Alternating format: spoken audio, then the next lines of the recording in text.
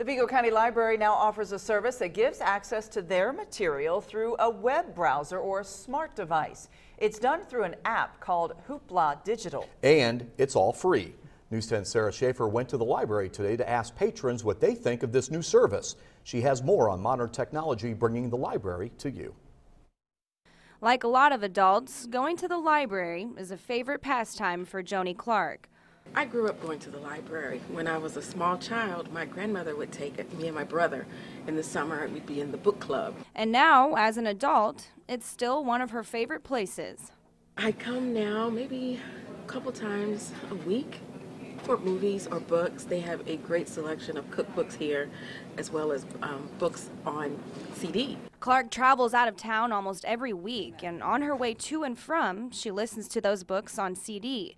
And now, if she can't get to the library to pick them up, she has another option. Librarians say a new service called Hoopla makes their content available 24/7 outside of the library. Hoopla is a new streaming service for videos, music albums, and audiobooks. You can also, if you have a smartphone or a tablet, you can download to your device. It's not meant to keep people out of the library because it's for those who already have a library card.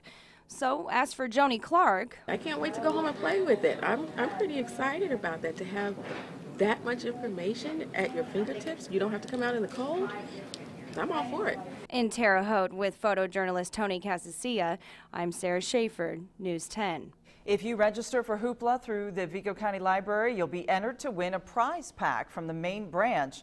To find out how, visit our website, WTHI-TV.com.